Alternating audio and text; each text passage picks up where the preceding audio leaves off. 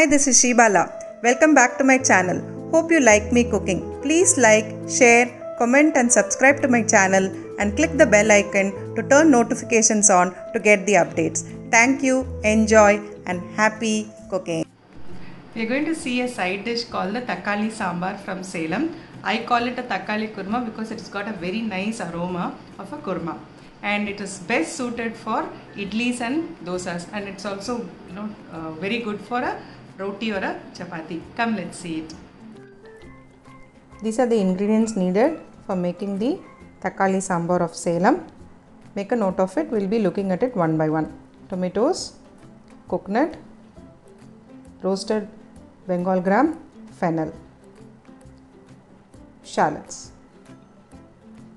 Other than that, you need the regular seasoning, mustard, then Bengal Gram, oil, curry leaves, coriander. We are going to make a smooth paste of the following. I am going to add the coconut,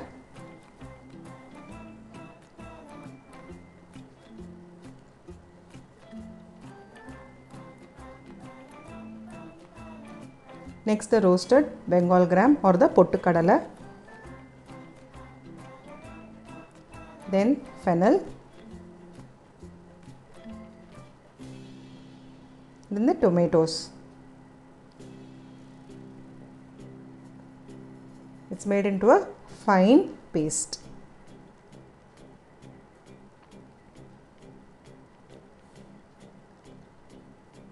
In a pan, I have added oil. Once the oil is hot enough, I am going to crackle the mustard.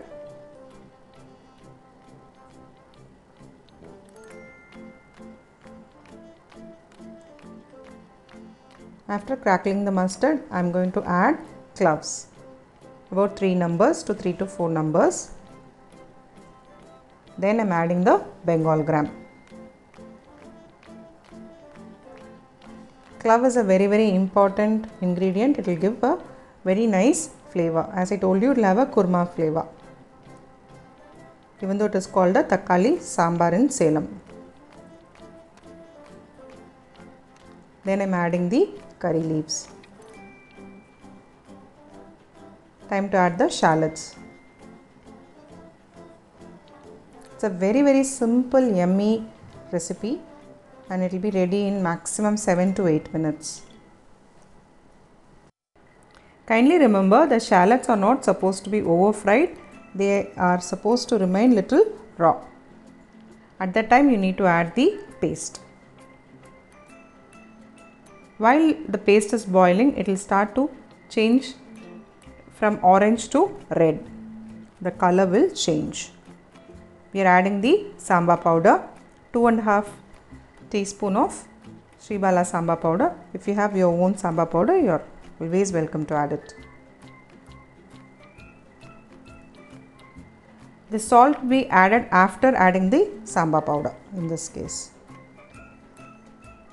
because the tomatoes are ground into a paste.